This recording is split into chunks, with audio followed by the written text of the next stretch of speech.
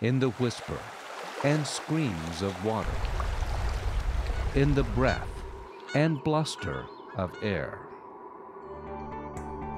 I thought I was just going fishing, yet I began pushing the limits of my self-knowledge, and I found myself immersed in a world of unexpected teachers and unlikely poets. In this place where life flourishes in deserts of ice, and nature wields her power with brutal indifference, theirs is a wisdom of survival.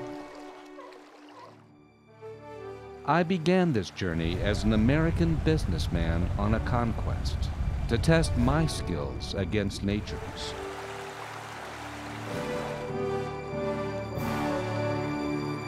Join my fall into an accidental quest for enlightenment.